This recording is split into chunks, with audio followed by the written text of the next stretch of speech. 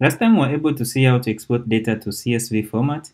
So if you haven't checked that video out, I recommend you check it out. So in this one, we are going to go ahead and export the same data to Excel. So right here, we are going to be using a module called XLWT. So this is going to enable us to actually make this feature real quick and also make sure it's compatible with older versions of Excel. So we start by installing it. So I'm going to go to install instructions. So we basically want to install it using pip. So since we are using pip PNV, I'm going to come over here, stop the server. Then I'm going to use pipenv install XLWT. Okay, so as it installs, the first thing we're going to need to do is add a button which a user can click to download the file. So I'm going to copy this button that we have already. So I'm actually going to duplicate it. So this one is going to go to a view called Export Excel. So here, I'm going to change this one to Export Excel. And to make it look differently, I'm going to change this one to Primary. Alright, so once we have this, we need to create the view and the route for this. So in the views.py, I'm going to create a view. So this one is going to be called Export Excel. So text in request, of course, since it's a function of view. So here, I'm going to leave it here for now. So let's set up a route for it. So in urls.py, what I'm going to do is I'm going to copy this, then duplicate it. So this one is going to be Export Excel. So it's going to be the same thing here. Excel. So we have to make sure that it's rendering that view. So it should be Excel. And also we want to make sure that this name is the same name that we are putting in our URL. Okay. Alright, so looking good. So once we have that, now we need to come over here and construct our Excel file response.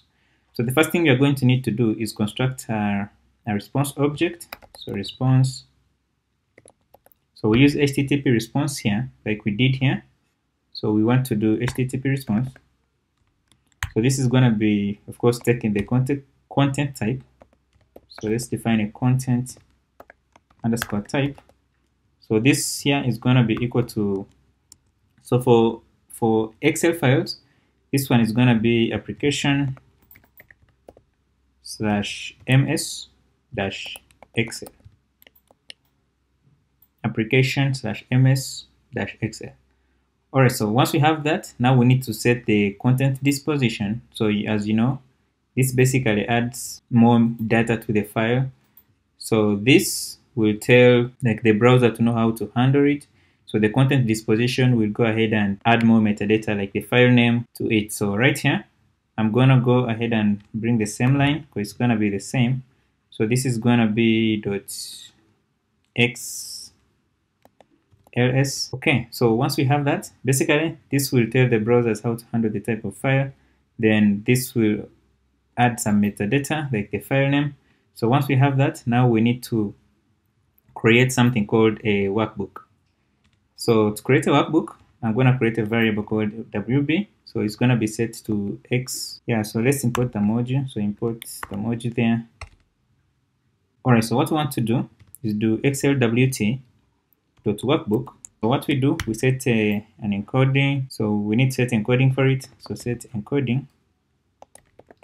So we use UTF-8. You can think of a workbook as the Excel file itself. So once we have that, we need to start adding sheets to it. So now we can now create a sheet. So I'm going to call it WS. This is going to be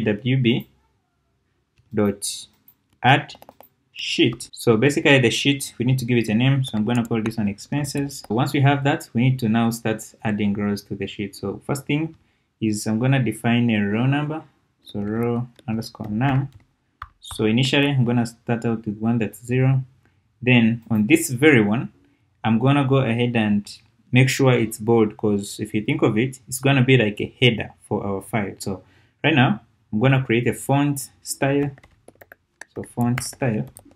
So the font style is going to be, we are basically going to use the, what is it? So this one, then on it, we call XF style. Okay, so once we do that, now we can add to it. So now we want to make the first row bold. So we can do font style dot font dot bold equals true. And shouldn't be bold, it should be bold. Okay. So once we have that, now we can create our first columns that we can add in the first row. So we can do columns. So this one is going to actually be similar to the one we created here. So I'm going to copy everything here, then bring them here. All right, so once we have the columns, we need to insert these columns in the row we created, basically this one. So what we do is we're going to write a loop. So for call underscore num in range, so this is going to be as much as the number of the items in this column. So then columns, so we need to add this one. So what we do is we use ws dot write, should be ws dot write. All right, so we basically want to add the row number, the column number, and the actual content. So in this case, we do row num, then we do col num, then we add the contents by adding columns, then at this very index, so that will be col num, and then we want to add our config for the font, so add font style there too. Okay, so once we have that, now we can add our dynamic rows, but before we do that, we need to first reset our font style, just so only the headers keep the font style. So here, I'm going to now set font style back to this. Okay, so now the next thing we are going to need to do is create our dynamic rows. So I'm going to set up a variable called rows. So this is going to be the expenses from the DB. So this is going to be expenses, expense.objects.filter. So we want to filter by the current logged in user such that the user gets only the expenses. So this is going to be owner equals request.user. Okay, so once we have that, now we need to call values list. And we give it basically the fields we want to get. So I'm going to get this one here just so we can refer to it. Anyway, so the first thing is going to be amount. I think I can even see it from up here.